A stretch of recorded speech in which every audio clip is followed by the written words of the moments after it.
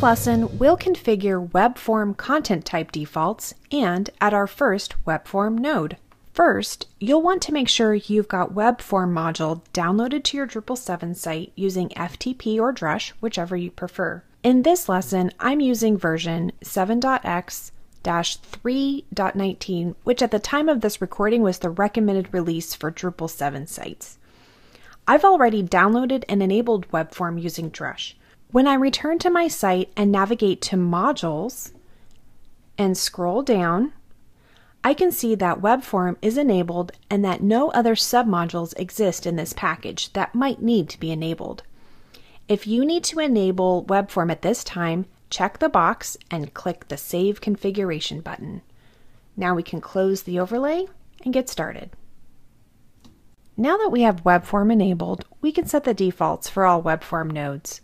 I'll navigate to Structure, Content Types, and because we have Webform enabled, we can see a new content type here listed alongside the Drupal 7 defaults, article, and basic page. I'll click on the Edit operation.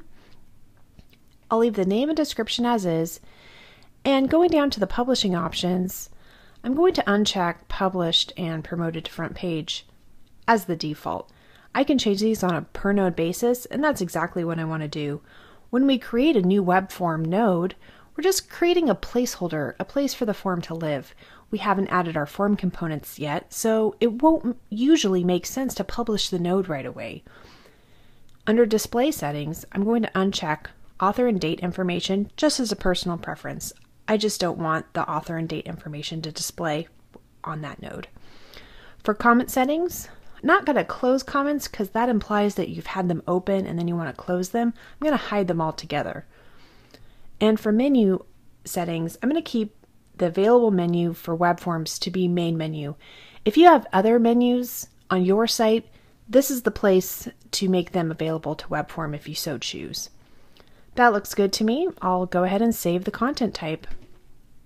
So we've configured defaults for all Webforms and we're ready to create a new piece of content. I'll click on Add Content and Webform. I'm going to add a title and a body. This body text is going to appear at the top of the Webform. It's a good idea to include some instructions or an introduction to your form in this place. For menu settings, I'm going to keep everything as is. If I had a really long node title here, I may want to shorten that because this is what's going to appear in the menu itself. All the defaults can remain the same. Revision information all the way down, going to keep the defaults there. And as you can see, it's unpublished by default, which is exactly what we want because we haven't attached form components yet and we don't want to publish it until we're ready and the form is complete. I'll click Save. And now we're ready to add form components, which is exactly what we'll do in the next lesson. In this lesson, we ensured that Webform module was downloaded and enabled.